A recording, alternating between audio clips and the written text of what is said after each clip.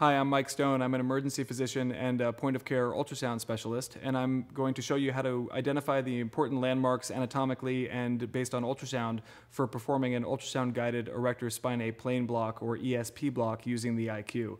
The ESP block is a relatively new block in regional anesthesia.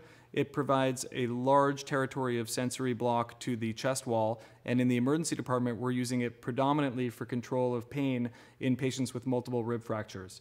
In this case, we're positioned prone. The block can be performed with the patient sitting upright or in a lateral decubitus. You're going to identify the approximate T5 level between the scapula, use a musculoskeletal preset because we're not really looking for individual nerves in this case. We're really looking for bones and muscles. And we're going to put the IQ on with the indicator towards the patient's head in a parasagittal plane just over the middle of the interscapular region, just to the midline of the scapula.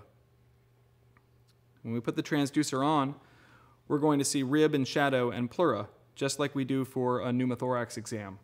From here, we'll slide the transducer medially, following the ribs, until the ribs turn into the transverse process. And at this level, we're able to look at the transverse process there in the middle of the screen, just deep to the erector spinae muscle, and the transducer will be held in this orientation with the non-dominant hand, and with the dominant hand, a needle will be inserted from the cephalad aspect of the probe in plane.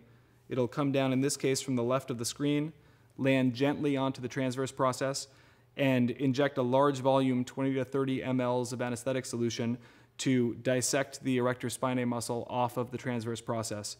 And this will spread throughout the ESP, the erector spinae plane, and will provide a large territory of sensory analgesia for the patient with multiple rib fractures.